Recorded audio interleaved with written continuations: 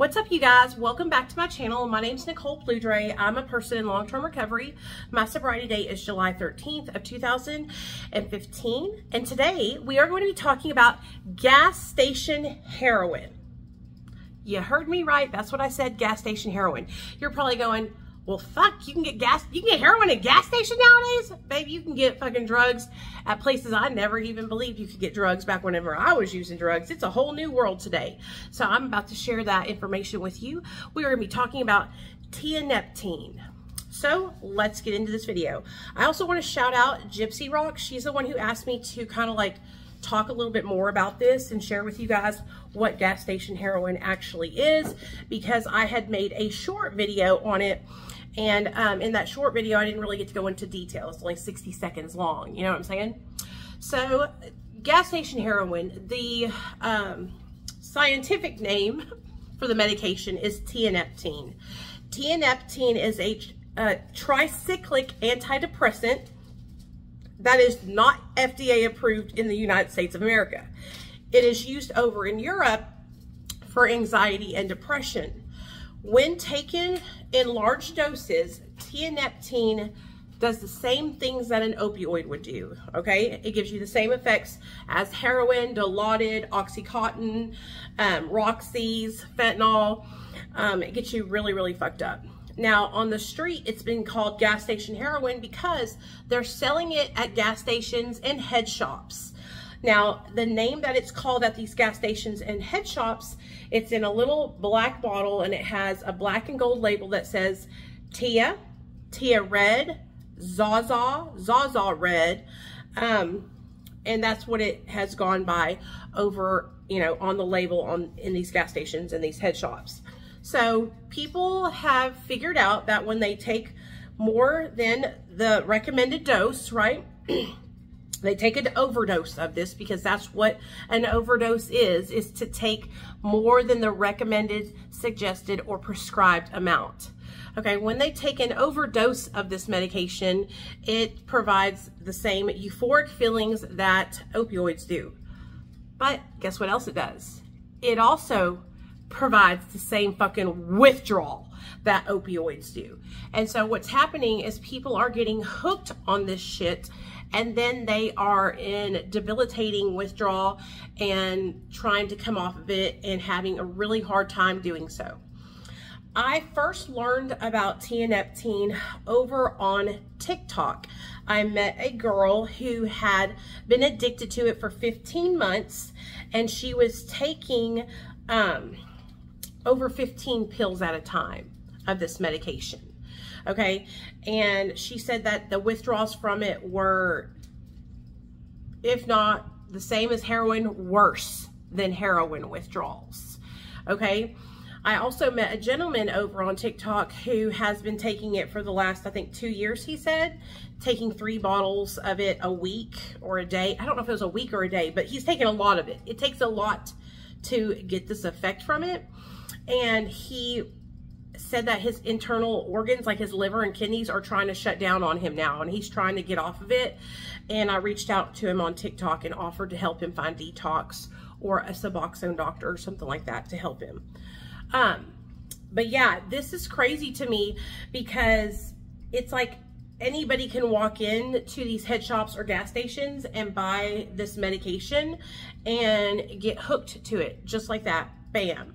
A lot of people have asked me, Nicole, is tianeptine the same as kratom? No.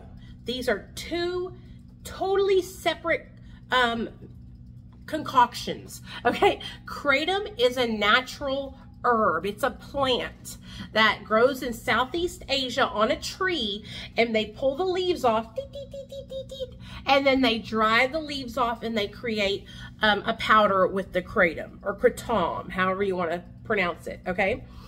And yes, kratom also gives you the same euphoric feeling that opioids do. Some kratom even gives you the effects that stimulants do.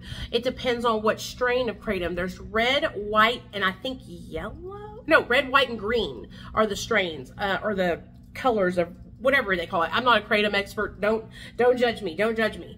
Okay, I'm just sharing with you guys that kratom is a plant. Tianeptine is a is a tricyclic antidepressant that is not FDA approved in the United States, that is used overseas in Europe, okay?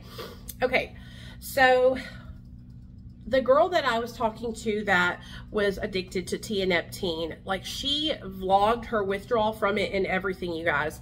And it was tough. Like, she really struggled to get off of it. And so I do not recommend it. Like, please do not go out there and buy this shit. Please do not tell other people to go get it. Like, it's really dangerous and you could die. You know, you could overdose from this. You could overtake it and overdose. So anyways, I kind of wanted to come on here because Gypsy Rock asked me to share more information about what gas station heroin is, and that's what it is. So yeah, I hope that this is really an easy video, you know, like, I'm not a scientist or a doctor or any of those things, so I'm not sure how it works. I just know that that's what it does. You know, I just know that it gets people high if they take a large quantity of it, and that's what people have been doing. And so please be safe out there. Don't just be going into these head shops and buying things if you're struggling, okay? If you're going through withdrawal and you're on fentanyl or another opioid and you're trying to get off of it, reach out to me, you guys. I will help you get connected to a detox center. I can help you get connected with a doctor who can provide you with medications that will help you with your withdrawal. I can help you get onto Suboxone and get with a doctor who can help you do that. But don't take matters into your own hands. Like, seek out support, all right?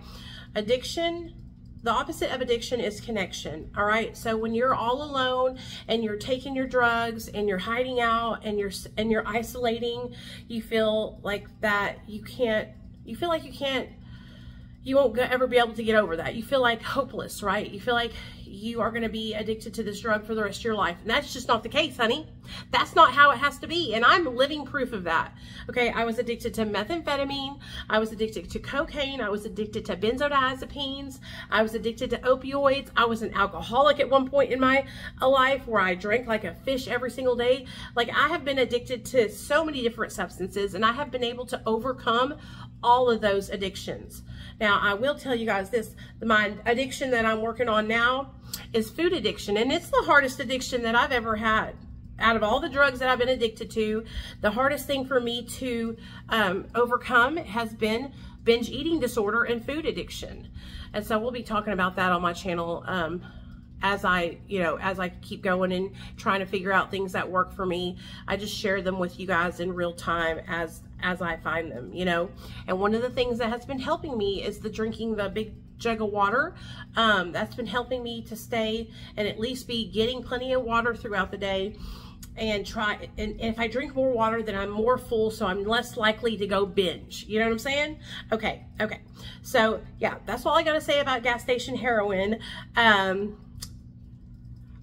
What I'm going to do is I'm going to reach out to that girl that I found on TikTok that was addicted to it and has been able to come off of it. And I'm going to ask her to come and share her experience with me here on the YouTube channel, so you guys can hear from her what it was like to be addicted to gas station heroin, aka tianeptine, Zaza Red, that thing. Okay, so I hope you guys enjoyed this little video. Remember, my channel's not monetized. If you guys want to support my channel, the way you can do so is by clicking the link in the comment section that takes you to my Patreon. In my Patreon, I upload content almost every single day in there. I've recently uploaded 2 videos where I read my entire diary from 2013 when I was in active addiction. And the next video I'm going to upload is a video of me and Neil talking about the 3rd-degree battery charges that I pressed on my husband when he didn't really 3rd-degree battery me. It was a whole hot mess, but he remembers the stories a lot more better than I do, and so he can share them clearer with you guys, because honestly, a lot of the stories that I've told y'all, I've went back and asked my husband, like, what was going on or what happened, and he remembers it a very different way than I remember it. So I believe that what he remembers is more close to what really happened than what I remember happening, because I was so high and in psychosis so much when I was in active addiction. And so that should be interesting.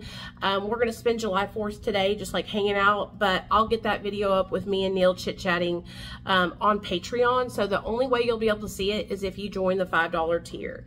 You know, my husband doesn't like he's not going to be on camera. He's probably you're just going to hear his voice, but he doesn't like coming on camera, and that's not his thing.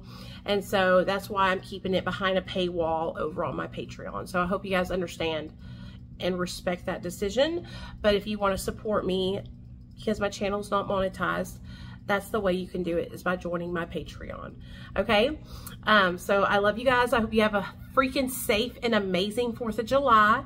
If you need anything, you know how to get a hold of me. Send me a text or a DM on Instagram or Facebook. And I love you guys, and I'll see you guys on the next one. Bye.